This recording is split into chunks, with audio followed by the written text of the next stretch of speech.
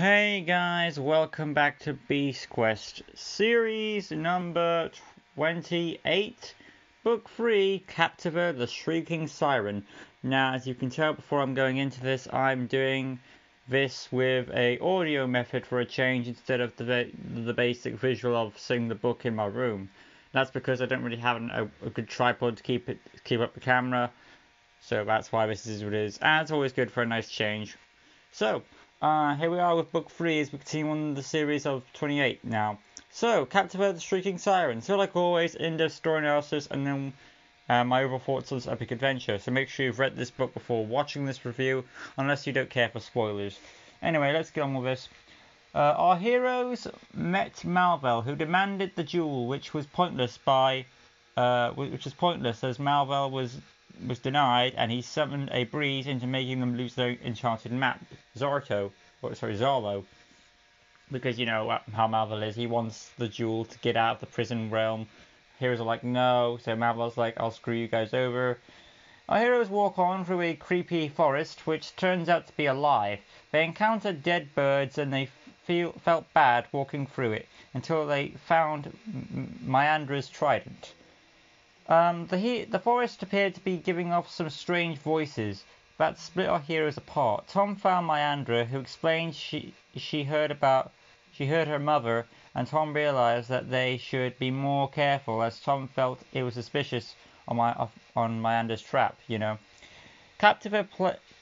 Kaptiva plays mind tricks, which look with our heroes through the forest, leading them towards herself. Our heroes face Kaptiva. They appeared to be winning, however, the more they fought, the weaker our heroes became. They felt it best to retreat to beat her, probably, however, in the scuffle, of course, Eleanor got a broken leg.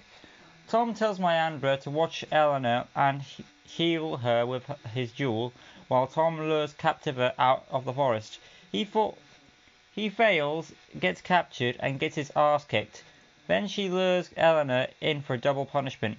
Eleanor wise to Kaptiva's trick, and Tom broke free. Myandra did her act of heroism by blocking Kaptiva's mouth so she could choke on her own amber, not wanting to die without victory. She wanted to make Myandra pay for what she's trying to do to her with the choking and all that, so she took her away. Tom followed, ignoring Kaptiva's impression of Malvel, and then strikes Kaptiva down, freeing Myandra, and they send her home. Tom followed, ignoring Kaptiva's. Yeah, I read that one. So yeah, I'm already caught up then.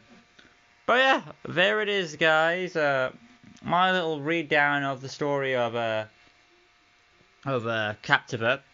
Overall, it's a nice, enchanting tale. It's nice to see a tree beast portrayed in a different way, how it normally is. And it does make into probably the best tree beast, but again, there's not much competition for that.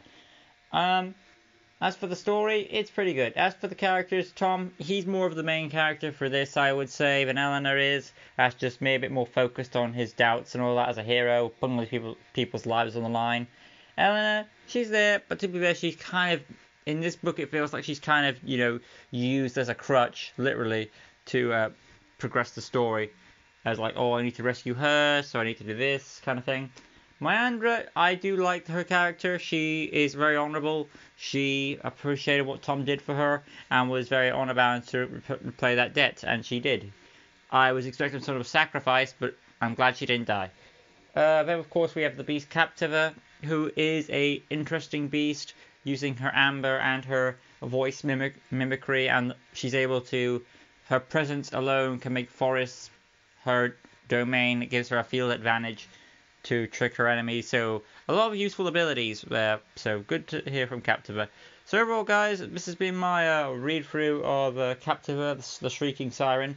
Hope you guys enjoyed this book. If you did, and this review, of course, if you did, smash that like button, subscribe, that good stuff, hit the notification bell right down below, and I'll see you guys for the finale of this series. Till next time, like always, peace out.